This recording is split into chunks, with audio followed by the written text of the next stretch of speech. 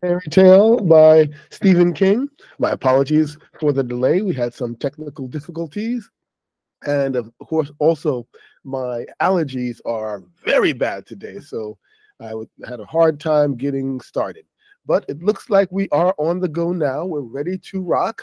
We're going to continue on with our reading of Stephen King's Fairy Tale. If you can recall, uh, our hero Charlie is in, of course, in the world of Impis and in, I guess, the palace. I've got the name of this palace or town that he's in, where that used to be a kingdom. But he is now about to confront Hannah, the monster that he needs to get past in order to get to the sundial that will help his dog to heal. His dog is dying of old age, and he's very sentimentally attached to this dog, and he has made it his mission to, in this world of Impis, heal his dog, save his dog.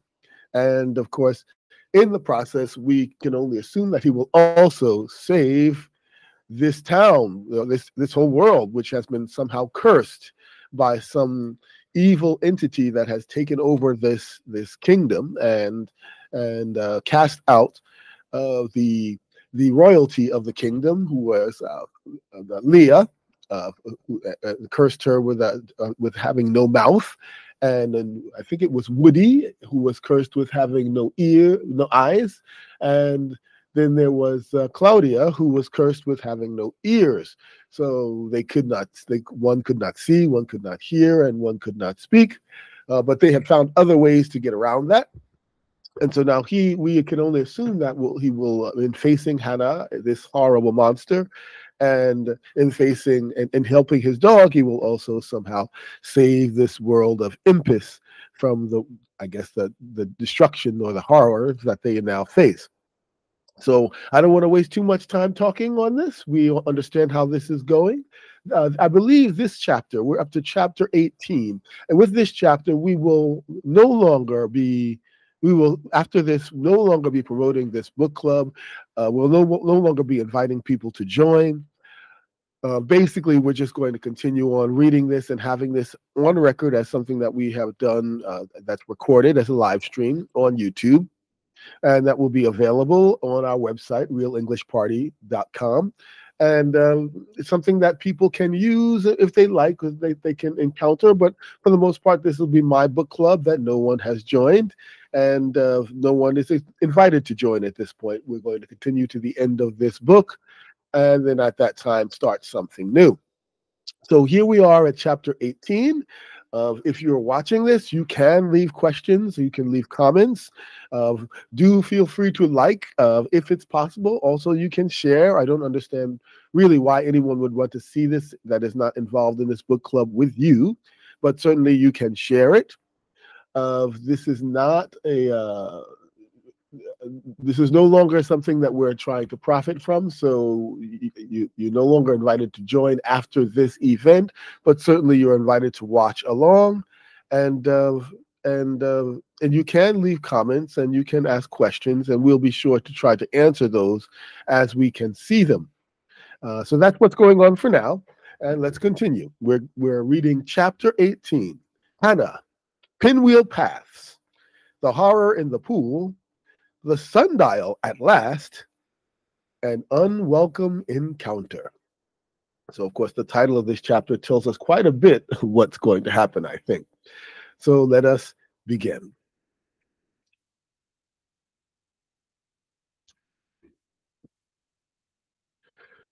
Hannah must have come out when the rain stopped, perhaps to savor the brightening day.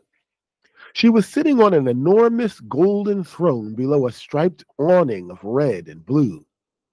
I didn't think the gold was just plating, and I very much doubted that the jewels crusting the throne's back and arm were paste.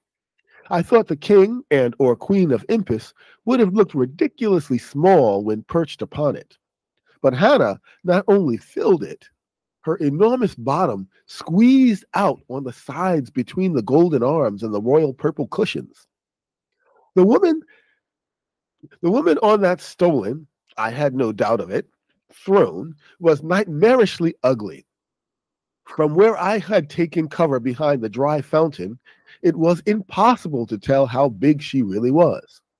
But I'm 6'4", and it looked to me as if she'd tower over me by another 5 feet, even sitting down. If so, that meant Hannah would be at least 20 feet tall when standing, an authentic giant.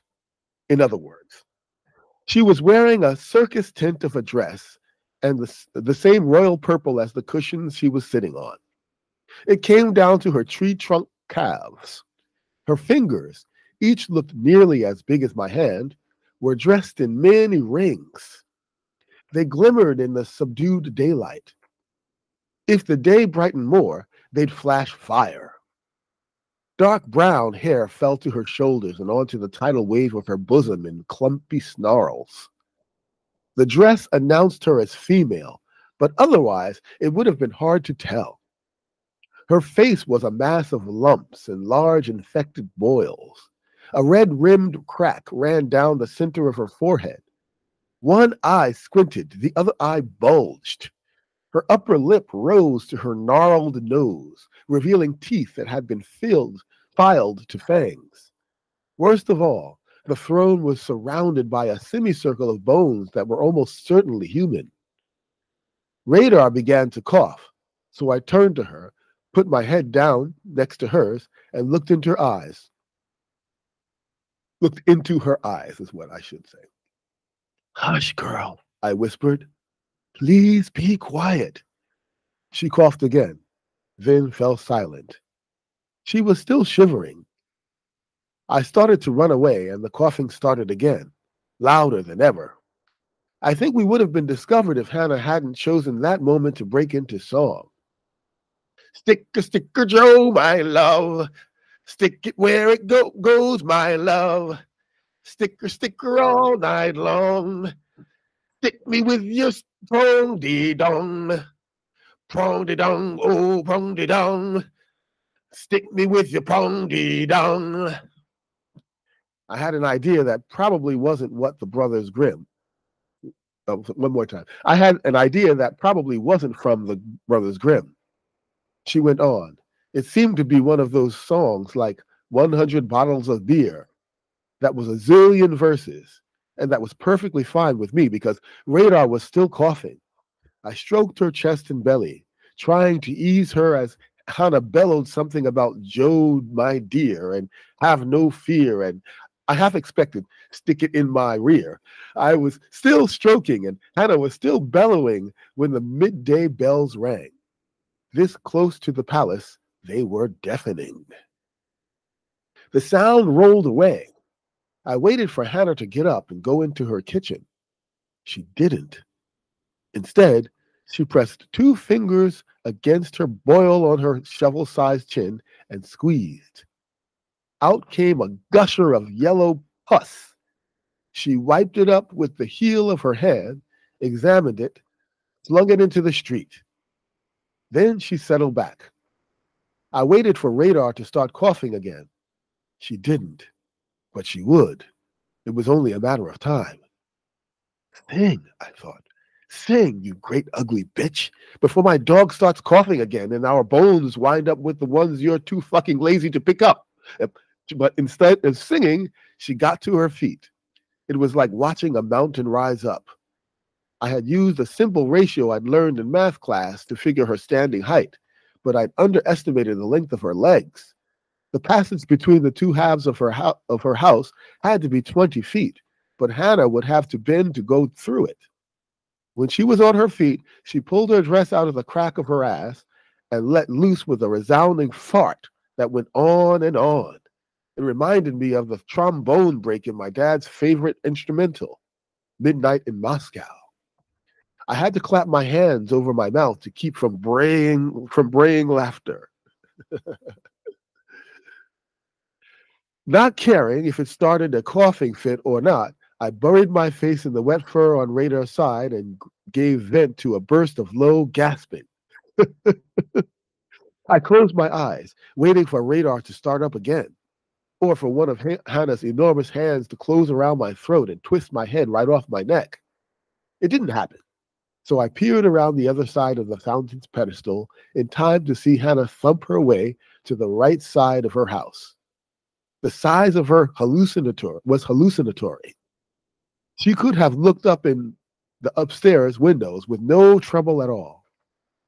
She opened the oversized door, and the aroma of cooking meat came out. It smelled like roast pork, but I had a horrible feeling pork wasn't what it was. She bent down and went in. Feed me, you cockless bastard, she thundered. I be hungry. That's when you must move, Claudia had said. Something like that, anyway. I mounted the three-wheeler and pedaled for the passageway, bent over the handlebars like a guy in the last kilometer of the Tour de France.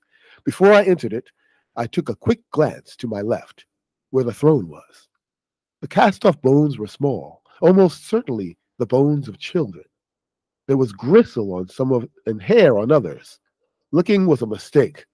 Once one I would have to take back if I could, but sometimes, all too often, we can't help ourselves, can we? Okay, all right. So, this was quite a little part of the chapter here. What has happened? He has come across Hannah the monster, which turns out to be not so much of a monster as a giant. All right. As I said, since we're not really inviting people to join here, I'm not going to do too much explaining of English here. Hopefully we can understand and we'll just have a discussion here. So it looks like all that's happened is that Charlie has seen Hannah, but Hannah has not seen Charlie. He was able to take cover, as he says, which means to hide behind something so that someone else cannot see or shoot them, right? So he took cover behind, I think, a big stone it was, and he could get a good view of Hannah, who is at least 20 feet tall, sitting in an oversized throne, but even though the throne is oversized, it was still too small for her. So her large, or he said enormous, butt was sort of kind of the fat of her butt was flowing over the arms of the throne. It was quite disgusting, actually. So this is a huge giant, very ugly. She's got all of these boils, which as what we would call these big heaping swells of the skin that are filled with pus or dead white blood inside of them. And so she's got like these big, sort of like huge, large pimple-ish kind of boils that are all over her face. So she's quite disgusting. Her teeth are shaved into sort of what do we call those? I can't remember what he calls it. But her teeth were shaved so that they could be sharp and easy to bite into something. Fangs, they're shaved into fangs. That's what they would be. And it looks like her legs, he says, are like tree trunks. They're just like really thick and wide and of course long. And longer than he had expected, actually, so that when she stood up, she was even taller than she expected. Like he said, she had these large infected boils, infected meaning that they must have been, causing some kind of illness that would probably kill her, right? Or it would kill someone else, but she's still alive. And of course, the bells ring. The bells ring. That means that it's dinner time or lunchtime or whatever, meal time. And it rang while she was singing this really crass song. This song, when we say the song is crass, what that means is it's not classy, it's very raunchy or in poor taste. Basically, stick a sticker, Joe, my love, stick it where it goes, my love. Basically, the song is talking about, Joe who should stick his penis into her. And this is very, like I said, a very crass song that she's singing. Again, like a lot of old bar songs would be like that. So it seems like she's really a really uncouth type of person or monster, as it were. And so when the bells ring, he expects her to go in to eat, and she does, but not before crushing one of the boils on her face, squeezing it so that the pus comes out, the pus being the white blood cells or, just the liquid that builds into sores, that fills the sores in our bodies. And it just yellowish pus came flowing out. And And then after seeing that, she goes into the kitchen and demands her dinner from whoever prepares the dinner. Someone she says is a cockless bastard or something like that. And that was his time, according to Claudia, his time to now run past the entrance to this toward the sundial. This is the way that he could get past her while she's eating. So he takes off to run and fails to. Oh yeah. Also, before she leaves, she lets loose a resounding fart. Right now, of course, resounding is a word that you may not know, but you can probably guess what it means. Resounding, to resound. You can see the word sound in there. It's resound. So, that would be like to make a sound again. So a resounding fart would be like something so loud that it echoes and seems to occur many, many times or for a long time. It seems to echo for a long time. That's a resounding fart that went on and on, right? So she lets off this resounding fart before she goes in to eat. And this is now Charlie's chance to rush past with his three-wheeler, his tricycle, and hoping that, Radar will not cough anymore, because Radar's coughing almost gave them away. But of course, she was singing, so she did not hear it. That was lucky for him. So now he's racing past where her throne is, takes a moment to look at the bones that surround the throne. Basically, the bones of humans and what he believes to be human children are now surrounding this throne of a chair. And of course, he doesn't want to look because that the memory would haunt him, but of course he could not avoid it. He had to look. And that's how he went past the throne with that memory in his mind. So now let us continue on to part 2. So he's gotten past Hannah. This is good. Part 2.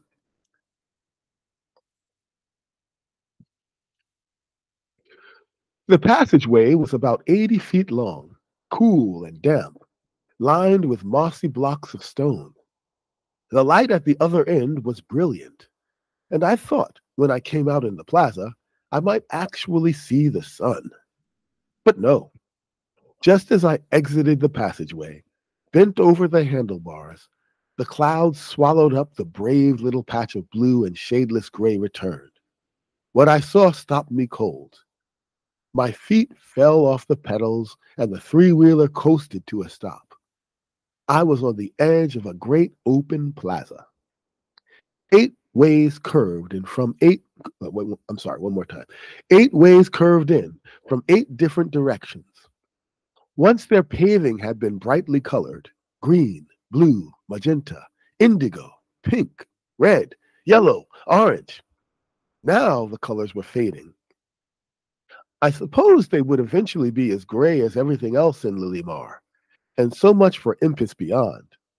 Looking at those curving ways was like looking at a gigantic, once jolly pinwheel. Bordering the curving pathways were poles bedecked with pennants. Years ago, how many? They might have snapped and fluttered in breezes untainted by the scent of rot and decay. But they hung limp in dribbling rainwater. At the center of this enormous pinwheel was another butterfly statue with the wings and head destroyed. The shattered remnants were heaped around the pedestal on which it stood. Behind, a wider way led toward the back of the palace, with its 3 dark green spires. I could imagine the people, the Impisarians, who had once filled those curving ways, merging their separate groups into one single throng, laughing and shoving good-naturedly, anticipating an impending entertainment, some carrying lunches in hampers or baskets, some stopping to buy from food sellers hawking their wares, souvenirs for the little ones, pennants, of course. Oh, sorry, one more time. I'm going to read from souvenirs. Sorry, souvenirs for the little ones, pennants, of course. I tell you, I could see this as if I had been there myself, and why not? I had been a part of such crowds on special nights to see the White Sox, and on one never-to-be-forgotten Sunday, the Chicago Bears. Bulking above the back of the palace, this part of the palace, it sprawled everywhere, I could see curved rampart of red stone. It was lined with tall poles, each topped with long tray-like devices. Games had been played there, had been played here, eagerly observed by masses of people. I was sure of it. Crowds had roared. Now the curving walkways and the main entryway were empty and as haunted as the rest of this haunted city. In our fifth grade history mod, my class had built a castle from Lego blocks. It seemed like play rather than learning to us then, but in retrospect, it was learning after all. I still remembered most of the various architectural elements, and I saw some of them as I approached: flying buttresses, turrets, battlements, parapets, even what might have been a postern gate. But like everything else in Linimar, it was wrong. Staircases ran crazily and pointlessly, so far as I could tell, into and around, into and around strange toadstool-shaped excrescences, excrescences, which slitted glassless windows. No, one more time with that. Let's read that. That was a very difficult sentence. I'm going to read that again.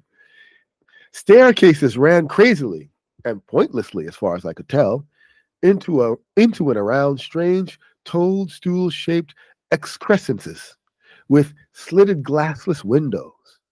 They might have been guard posts. They might have been God knows what.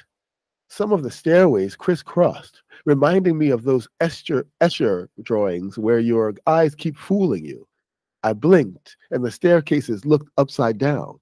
Blinked again, and they're right side up, and they were right side up. Worse, the entire palace, which had absolutely no symmetry, seemed to be moving, like Howl's castle. I couldn't exactly see it happening because it was hard to hold the entire thing in my eyes or my mind. The stairs were in various colors, like the pinwheel paths, which probably sounds cheery, but the overall feeling was one of some unknowable sentience. And if it wasn't a palace at all, but a thinking creature with an alien brain, I knew my imagination was running away with me. No, I didn't know that. But I was very glad Mr. Bowditch's marks had brought me around to the stadium side, so those cathedral windows couldn't stare directly down at me. I'm not sure I could have borne their green gaze. I pedaled slowly along the wide entryway path, the wheels of the trike sometimes thumping over blocks that had been pushed out of true. The back of the palace was mostly blind stone. There was a series of large red doors, 8 or 9, and an ancient traffic jam of wagons, more than a few overturned and a couple smashed to pieces. It was easy to imagine Hannah doing that, maybe out of anger, maybe just for sport. I thought this was a supply area. The rich and royal saw seldom I ever. No, I thought this was a supply area. The rich and royal saw seldom, if ever. This was the way the common folk came. I spied Mr. Bowditch's faded initials on one of the stone blocks close to its loading and unloading area. I didn't like being that close to the palace, even on its blind side, because I could almost see it moving, pulsing. The crossbar of the A pointed left, so I diverted from the main way to follow the arrow. Radar was coughing again, and hard. When I put up my face against her fur to stifle my laughter, it had been wet and cold and matted. Could dogs get pneumonia? I decided that was a stupid question. Probably any creature with lungs could get it.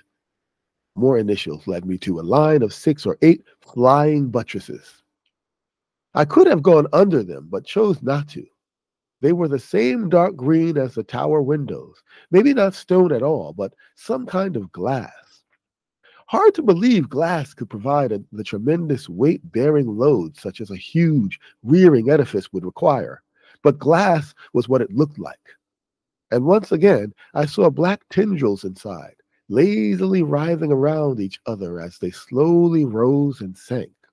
Looking at the buttresses was like looking at a line of strange green and black lava lamps.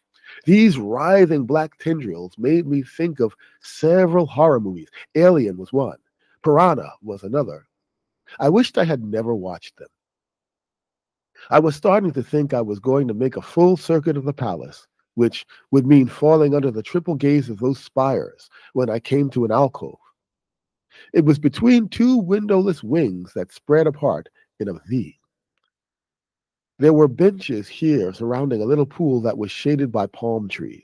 Crazy, but true. The palms obscured what lay deeper in this alcove, but rearing above them, at least 100 feet high, was a pole topped by a stylized sun. It had a face, and the eyes moved back and forth like the tick-tocking eyes of a Kit Kat clock. To the right side of the pool, Mr. Bowditch had painted his initials on a stone block. The crossbar of the A didn't have an arrow. This time the arrow jutted from the apex. I could almost hear Mr. Bowditch saying, "Straight ahead, Charlie, and don't waste time." Okay, so that is not the end of the part, but since this is such a long part, I feel like I should just go back to there. Let's just discuss this a little bit before we move on, right? With this new tablet, there's many pages. This is only one or two paragraphs per page, so I apologize for that. I think from the next part, I'm going to reduce the sizing on this so that I don't have to turn the page so much. But it's good because it's easy for you to read if you are watching. I'm not going to do too much explaining of strange vocabulary. There was vocabulary here that I didn't even know, so I may have to look that up. But basically, all he's doing is describing the place where he enters into this large plaza area that he enters with many different ways that go. Ways means like many different streets or paths that lead to it and away from it. And there are countless ways that you can go from this plaza. But he's able to be guided by Mr. Bowditch's initials, where he writes, and with the crossbar of the A directs which way he should go. So he's able to go around, and he thinks that he's going to end up going around the whole palace and back to the front of those pyres where those creepy windows were. But he does find himself in an alcove. An alcove means sort of like a small area that precedes a bigger area. So like it's sort of like a small entranceway to a larger place. If you were to go to a house, and when you open the door of the house, there might be a small area where you might take off your shoes or where you might put your umbrella before you actually enter into the living room or the first room of the house. That would be like an alcove or a foyer, as it's called by the French. So yeah, he's walking into a strange alcove at this time, right? And there he can see Mr. Bowditch's initials, which tell him that he should go straight ahead. Right, and he is going to then go straight ahead toward this, hopefully to find the sundial. He actually feels like Mr. Bowditch is telling him that he should go straight ahead to find the sundial, right? So there is no reason for me to explain too much vocabulary in this, because basically all he's done is just describe this area, right? And if you don't have a clear picture of what this area looks like in your head because you couldn't understand some words or phrases, that's fine. All we need to know is it's a big palace with many ways that you can go. There's really strange windows and staircases and things that went like an Escher painting. I don't know if you know what I think MC Escher is his name, but the artist who makes paintings where maybe stairs or paths would go into a maze-like fashion where nothing leads to anything, and it's sort of a trick on the eyes to really try to follow anything in his painting. So he's saying this place is like an Escher painting. He mentioned this, and I have to look this up. I don't know what it is, and I'm curious. He said in this sentence, he said, staircases ran crazily and pointlessly, so far as I could tell, into and around strange toadstool-shaped excrescences. I don't know what an excrescence is, and I could guess what it is. You don't need to look it up. I imagine that an excrescence is perhaps an archway leading to a hallway or a room, because obviously a stairway always goes to a platform or to another room. So I'm guessing maybe that's an archway leading to another room, or perhaps a level or platform. Let's look up, what does excrescences mean? Yes, excrescences is an excrescence is a distinct outgrowth on a body or plant resulting from disease or abnormality. Okay, so that's not what I thought it was, right? Strange toadstool shaped excrescences. They're basically these big, I guess, sort of like cancer. It's like a cancer that's growing on that grows on a plant. If you ever seen a tree that has a cancer, it looks like it's a big woody mushroom that's coming out from it, and that's an excrescence. I never knew what to call that, but now I know. It's called an excrescence. It's basically a disease, a disease of the plant that boils out, sort of like a mushroom, but hard and woody, right? So yeah, so excrescences, that's what it is. It's not an archway, and I didn't know what that meant. My guess was wrong, but it doesn't change my understanding of the story. So that's what's important to know about reading English. You don't need to know every word. And even if you guess the word wrongly, it probably won't cause a misunderstanding of the entire story that you're reading. So we shouldn't worry about that too much. And in that knowledge, that I realize that not many people have been leaving comments, not many people have been viewing this event, and no one has attended this event. So I'm not going to waste much time explaining much more. I mean, I could explain words like writhing, but I'll leave you to guess them. If there's no one actually watching this or following along, I don't want to waste too much time. I can probably get to the end of this book much faster without explaining things that people don't need explained. So let's move on to the last part of part 2 of this chapter.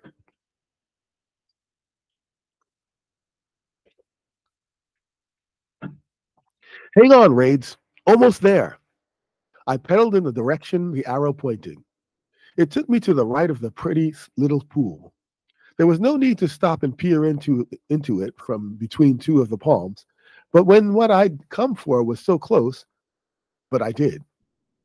One more time. I'm going to read that sentence again. Notice if I read it with the wrong tone or the wrong rhythm, the meaning changes. So I want to make sure I get the rhythm right so the meaning is correct. There was no need to stop and peer into it from between two of the palms. Not when I'd come for not when what I'd come for was so close, but I did. And as terrible as what I saw there was, I'm glad. It changed everything. Although it would be a long time before I fully understood the crucial importance of that moment, sometimes we look because we have to remember. Sometimes the most horrible things are what give us the strength. I know that now, but at the time, all I could think was, oh my dear God, it's Ariel. Lying in that pool, once perhaps a soothing blue, but now turned silty and dim with decomposition, were the remains of a mermaid. But not Ariel, the Disney princess daughter of a King Triton and Queen Athena. No, not her. Most certainly not her. There was no sparkly green tail, no blue eyes, no billow of red hair, no cute little purple bra top either. I thought this mermaid had once been blonde, but most of her hair had fallen out and floated on top of the pool. Her tail might once have been green, but now it was a stupid, lifeless gray, like her skin. Her lips were gone, revealing a ring of small teeth. Her eyes were empty sockets. Yet once she had been beautiful. I was as sure of that as I was of the happy throngs that had once come here to see games or entertainments. Beautiful and alive and full of happy, harmless magic. Once she had swum here. It had been her home, and the people who had taken time to come to this pocket oasis had seen her. She had seen them, and both had been refreshed. Now she was dead, with an iron shaft protruding from the place where her fish tail became a human torso, and a coil of gray guts bulging from the hole. Only a whisper of her beauty and grace remained. She was as dead as any fish had ever died in an aquarium and floated there, with all its lively colors faded. She was an ugly corpse, partially preserved by cold water, while a truly ugly creature, Hannah, still lived and sang and farted and ate her noxious food. Cursed, I thought, all cursed. Evil has fallen on this unlucky land. That was not a Charlie Reed thought, but it was a true thought. I felt hate for Hannah rise up in me. not because she had killed the little mermaid. I thought the giant would have simply torn her to shreds, but because she was Hannah, because she, Hannah, was alive and would be in my way going back. Radar began coughing again, so hard I could hear the basket creak behind me. I broke the spell of that pathetic corpse and pedaled around the pool and toward the pole with the sun atop it.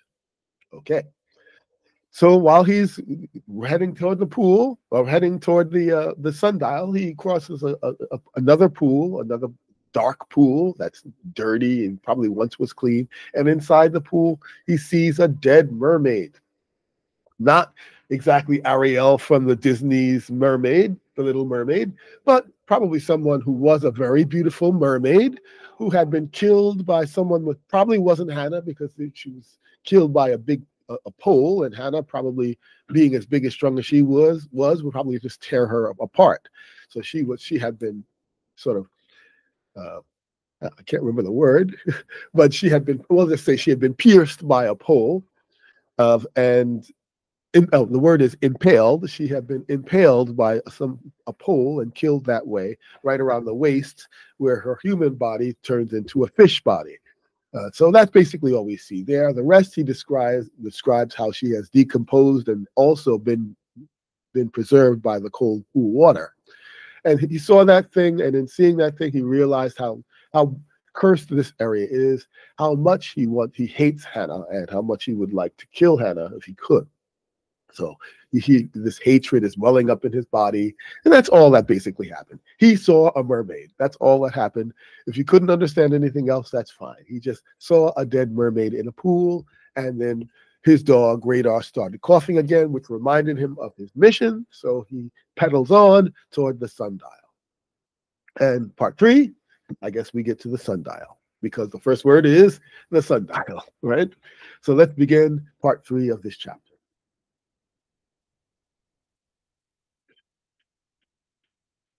The sundial filled the part of the alcove where the V of the 2 wings narrowed.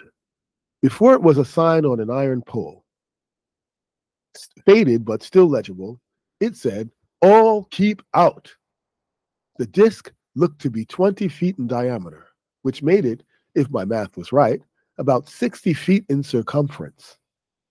I saw Mr. Bowditch's initials on the far side. I wanted a good look at them. They had guided me here, now that I was. Those last ones might tell me the right direction to turn the sundial.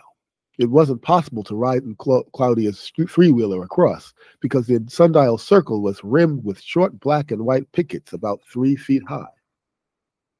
Radar coughed, choked, and coughed some more.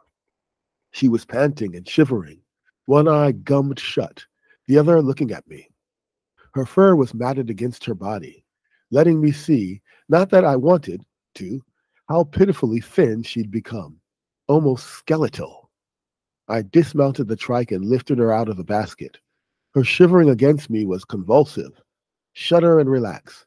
Shudder and relax. Soon, girl. Soon. Hoping I was right, because this was her only chance, and it had worked for Mr. Bowditch, hadn't it? But even after the giant and the mermaid, I found it hard to believe. I stepped over the pickets and walked across the sundial. It was stone and divided into 14 high wedges. Now I think I know how long the days are here, I thought. A simple symbol, worn but still recognizable, was engraved in the center of each wedge. The 2 moons, the sun, a fish, a bird, a pig, an ox, a butterfly, a bee, a sheaf of wheat, a bundle of berries, a drop of water, a tree, a naked man, and a naked woman who was pregnant. Symbols of life. And as I passed beside the high pole in the center, I could hear the click, click, click, click of the eyes in the sun's face as they went back and forth, ticking time away. I stepped over the short pickets on the far side, still holding Radar against me. Her tongue hung limply from the side of her mouth as she coughed relentlessly. Her time had grown short indeed. I faced the sundial and Mr. Bowditch's initials.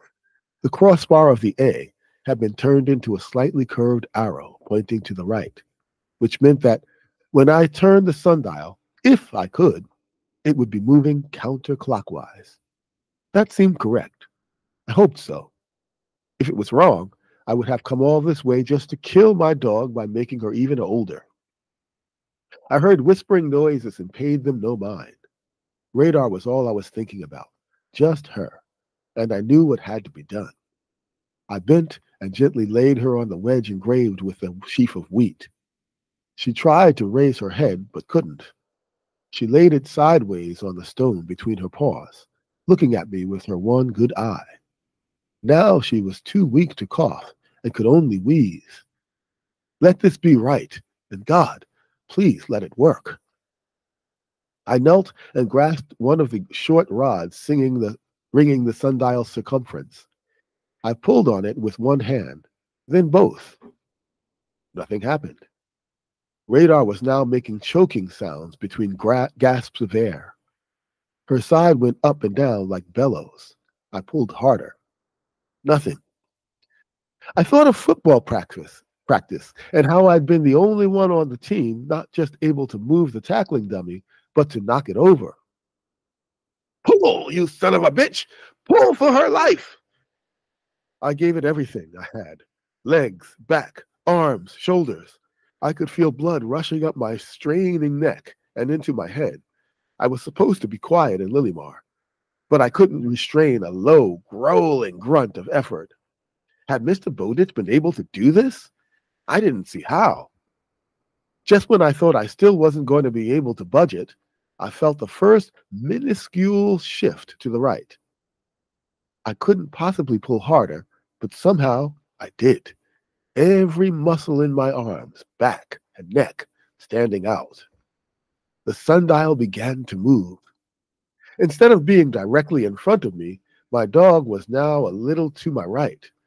I shifted my weight the other way and started pushing for all it was worth. I thought of Claudia telling me to strain my pooper. I was straining it now for sure, probably on the verge of turning the poor thing inside out. Once I had it started, the wheel turned more easily. The first picket was beyond me, so I grabbed another, shifted my weight again, and pulled on it as hard as I could. When that one slipped past, I grabbed yet another.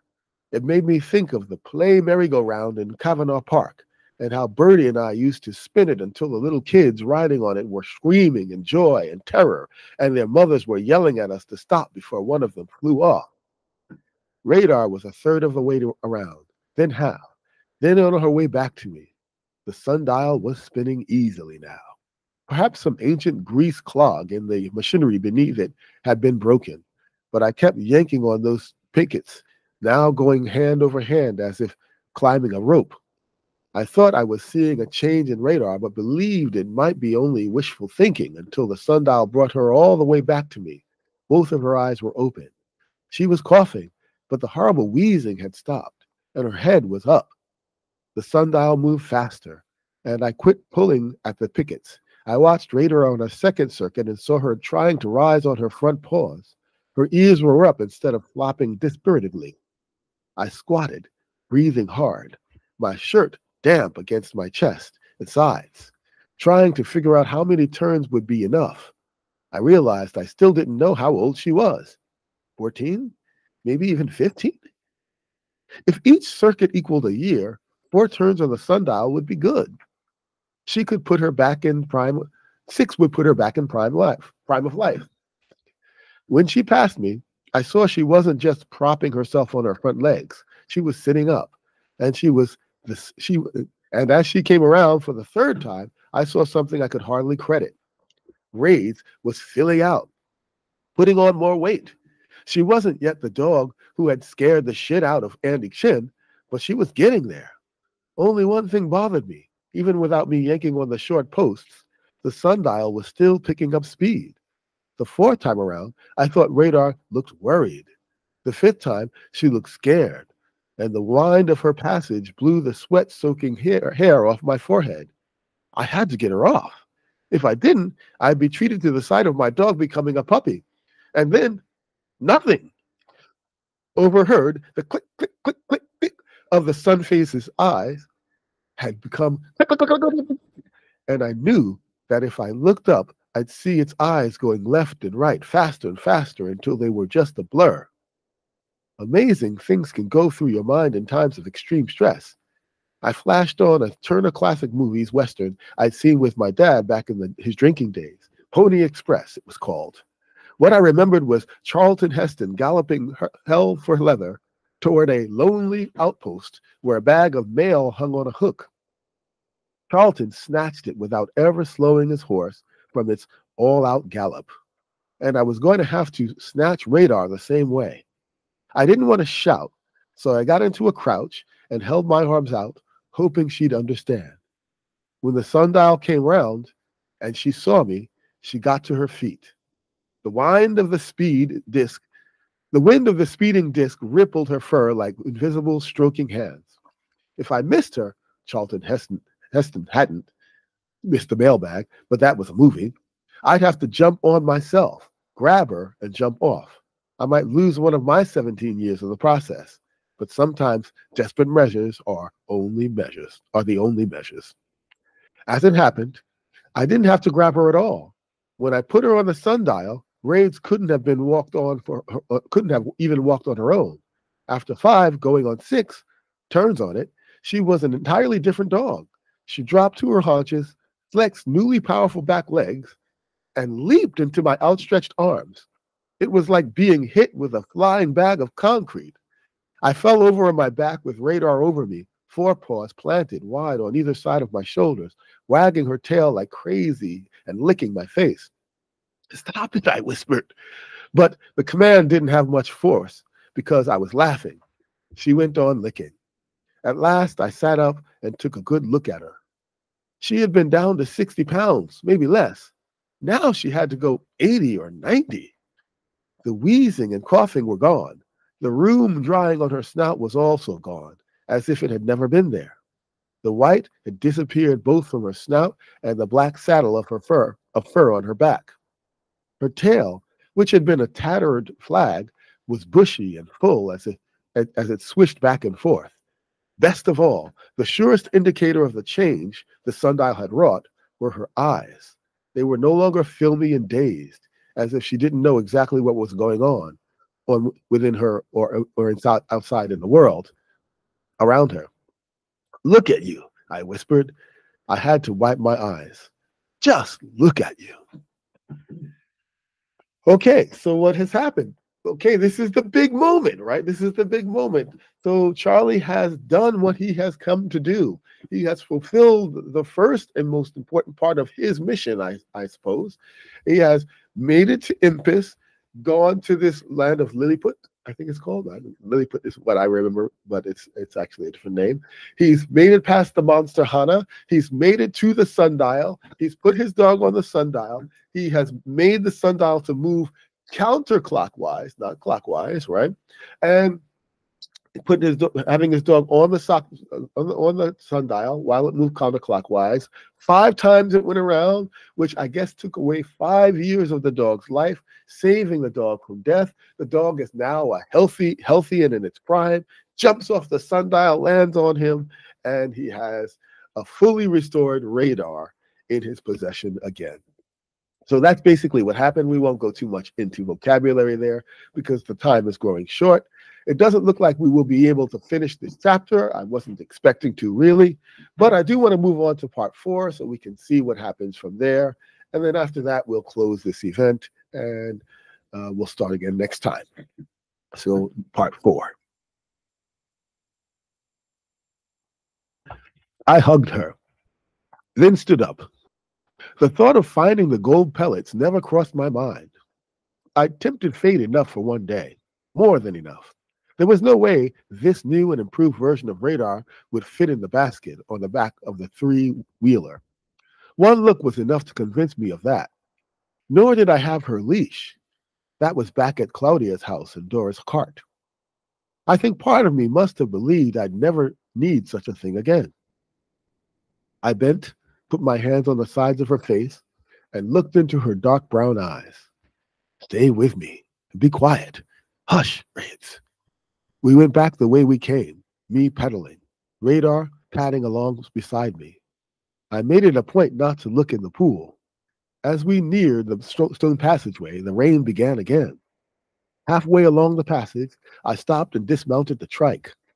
I told Radar to sit and stay, moving slowly, keeping my way back to the passageway's moss coated side. I slid to the end. Radar watched, but didn't move. Good dog. I stopped when I could see the golden arm of that grotesquely over decorated throne. I took another step, craned my neck, and saw it was empty. Rain pattered down on the striped canopy. Where was Hannah? Which side of the two-part house? And what was she doing? Questions for which I had no answer. She might still be eating her midday meal of stuff that smelled like pork but probably wasn't, or she might have already gone back to her living quarters for her afternoon nap. I didn't think we'd been gone long enough for me to assume she'd finished eating, but that was only a guess. The last little while, the first mermaid, then the sundial, had been intense. From where I stood, I could see the dry fountain dead ahead.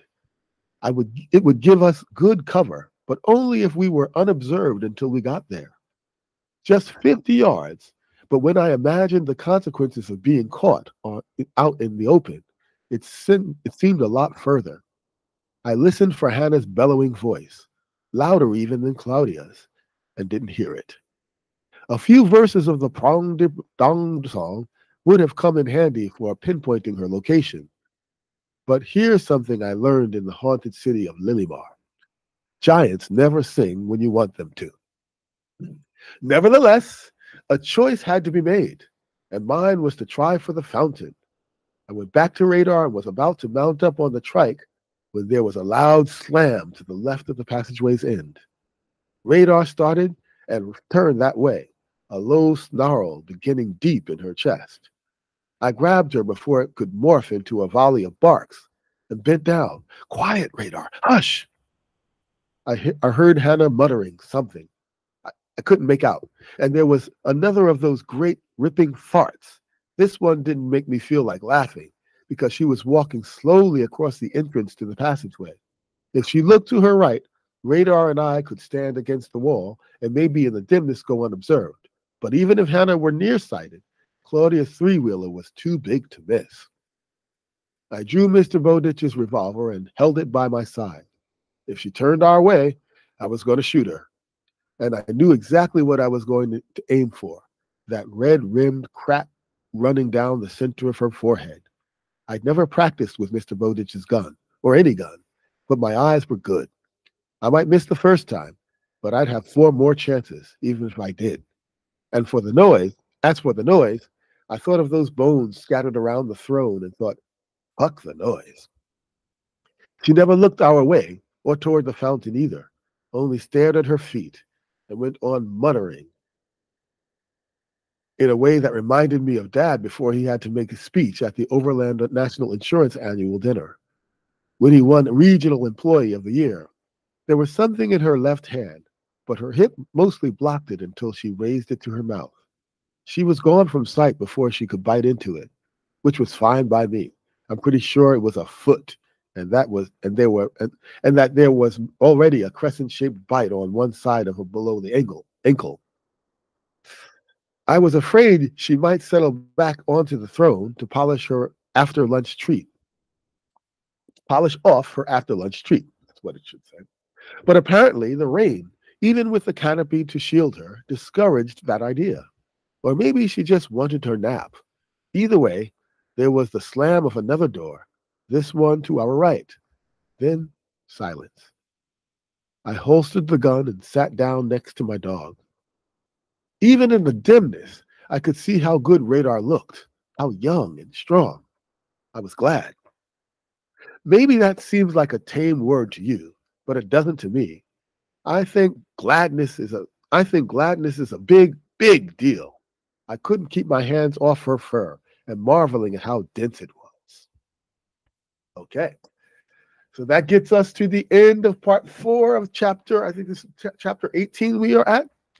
And okay, so I guess we will pick up where we left off here at chapter 5, part 5 of the chapter next time. So what has happened in this part? Basically, he's come back to the part where he must get past Hannah.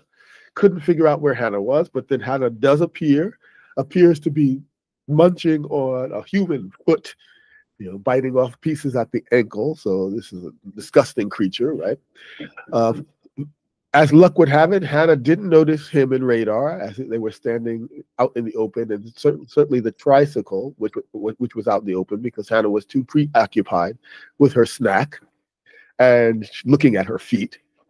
And she decides not to sit on her throne, which is good. She goes into her living quarters, which gives them a chance to get past where she is and continue on home. At the end of this, he's just thankful that Radar is okay and glad that Radar is healthy again, amazed at how beautiful her fur is. And that's pretty much how we finish this part. And that's how we'll finish this event as well. Like I said, you will not be invited to join this event in the future because I'm just going to continue on reading. We're well past the plot line now. We've reached a semi-climax to the story, if not the main climax of the story. So, he's completed his first mission. At this point, it does not appear that anyone will join. It will be here, live streamed for people to watch, but I'm not going to promote it any further. So if you come back here on Tuesdays at 3 o'clock, you may see me here or you may not. That will go as it goes. However, we do continue to have our book clubs that you are invited to join our Tuesday evening book club where we are reading, otherwise known as Sheila the Great, which is a much easier reading that won't challenge you as much. It won't challenge me as much, to be honest. Also on Wednesday evenings, Wednesday night book club, we are reading Dr. Dolittle, The Voyages of Dr. Dolittle. A little bit more challenging reading, but not quite as hard as this one is. Although it might have a little bit more old world English, so you'll get a boost in vocabulary from reading along with us on that one. You are invited to join that privately. The live stream will continue. However, next week, this afternoon live stream and the evening book club will not occur. We are going to pick up again in April, or the first week of April. So, this week, everything's happening, but as of next week, we're going to postpone, or at least not to cancel, until the first week of April and begin again with all book clubs, live streams, and evening book clubs and what have you. We do have some events coming up as well, so do take a care to check out our event calendar. Of last weekend's curry night at Cimarron was a success. It was great. Thank you for members. Thank you to members who could join. It was a great time. We filled ourselves up, but this time not too much, and we could have good conversation in English. That was good. And thanks to the staff at Cimarron, who were very accommodating. That was great. And that will happen again next month, of course. I think this weekend we do have the salsa bachata dance party and lesson on Saturday night. You're welcome to go there. It looks like no one has signed up as yet, so I will not be joining that. So if you can still go, and there's a host there, Ricardo, that's his party, and you can definitely still go according to the details there. But I, as a Real English Party host, will not be joining. Although if you do sign up with us, then I can make sure that there is another Real English Party host that can join you for that. I will be at Norton Place because I have to fill in for one of the teachers there this Saturday, and I'll probably go to the dance party a little bit later after that. And of course, the next weekend we have our Real English Party song event in Nagatsuta at the Midori Art Park.